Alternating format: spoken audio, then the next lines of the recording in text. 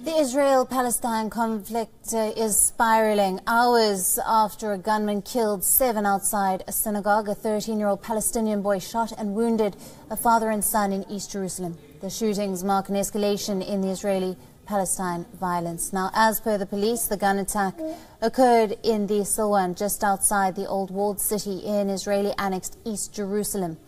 On Friday, a 21-year-old Palestinian resident of East Jerusalem drove up to the synagogue in the Neve Yaakov neighborhood. He opened fire during the Jewish Sabbath and on International Holocaust Remembrance Day. The gunman at the synagogue was killed by police during a shootout. Israeli Prime Minister Benjamin Netanyahu toured the scene of the synagogue attack along with the National Security Minister Ben-Gvir. Now, world leaders are calling for peace. Several Arab nations that have ties with Israel, including Egypt, Jordan and the UAE, condemned the synagogue mass shooting.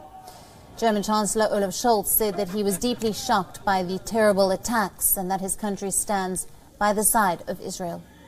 French President Emmanuel Macron said a spiral of violence must be avoided at all costs. There is widespread concern over the escalation in violence. On Thursday, at least 9 people were killed in what Israel described as a counter-terrorism operation in the Jenin refugee camp. It was one of the deadliest Israeli army raids in the West Bank since the Second Intifada on Palestinian uprising.